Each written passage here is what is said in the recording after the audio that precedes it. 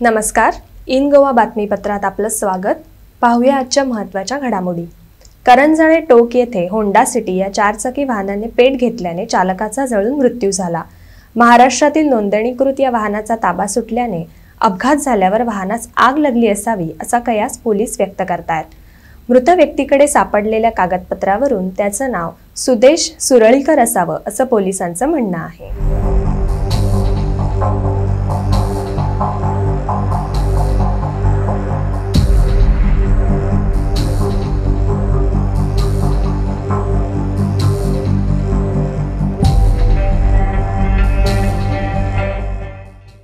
आज आमकां सारकें अर्ली मॉर्निंग 4 कंट्रोल रूमांतल्यान फोन येयलो की एक कार कॉट फायर म्हणून हांगासर नियर रायकर हॉस्पिटल टोंका।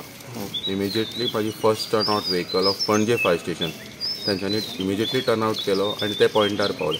पॉयंटार पावतना तेणी पळयलें की एक सिडान गाडी आहा, सो ती एक होंडा सिटी आसपाक शकता। ती एक स्विफ्टाचेर म्हळ्यार थंय पार्क केल्ल्यो गाडयो तेजेर ती एक्सिडंट जावन तांकां उजो पेट्टलो। सो टोटल हांगासर जवळ्यो गाडयो त्यो 4।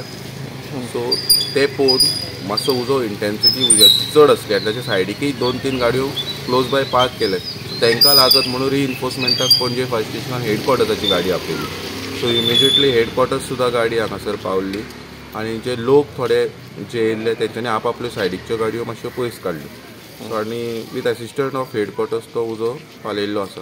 पण उजो पालयता पळोवन येयला की हांगासर जी सिडान गाडी होंडा सिटी म्हणटा हांव ती जी मेन एक्सिडंट केला त्या गाडयेन एक ड्रायव्हर सिटार बर्न जाल्लो कसो कळून येता।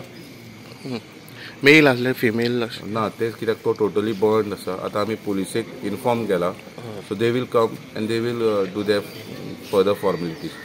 ओके, ठीक आहे। सो आतां उजो कंट्रोल जालो, उजो टोटली पालयल्लो आसा, एक्सटिंग्विश केल्लो आसा। 4 गाडी इन्वॉल्व न्हू? टोटल 2 स्विफ्ट आसा, एक सेंट्रो आसा आनी ती sedan car that might B Honda city. आनी तेजे स्विफ्टाचे आनी सेंट्रोचे जे कोण ओनर आसा ते बी हांगा पॉयंटार आसा। तांकां आमी फॉर्मेलिटी कितें ती सांगला, बिकॉज तेंचे कितें इन्शुरन्स आसा जाल्यार तांकां आमी फायर रिपोर्ट इश्यू करता। रिजन कितें तुमी कन्क्लुजन काढला?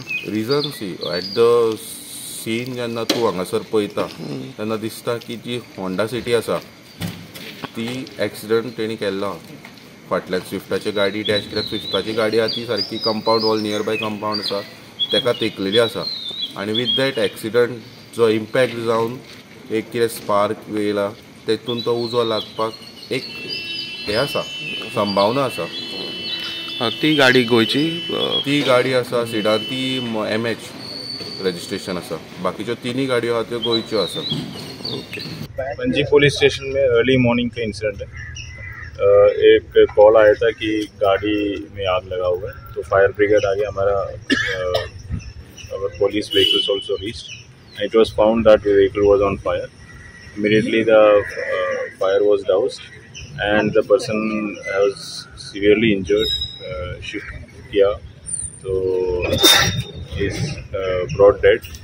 Basically the number when it is a Honda City vehicle with registration Maharashtra, और जो ड्राइवर था उसके आईडी कार्ड से हमें पता चला belongs to the ID card belongs to Sudesh Sameer सुरलेकर। So we are further investigating the case matter. We will just see what happens. Prima facie it seems like the vehicle came in a speed and dashed at the vehicles here. So अभी CCTV और देखेंगे। उनके परिवार को पता चल गया sir? That all the information. Sir, the guy is from where? From local? Basically, he seems to be a Maharashtrian. ID card and all belongs to Maharashtra थाने का है, ठीक है ना? नवी मुंबई थाने Maharashtra. It is also said like he has a flat in Old Goa as well. अभी just incident अभी हुआ, this is just from the ID cards. Once the family comes here, we'll get to go. So what is the age, maybe? Sorry? Age? Age,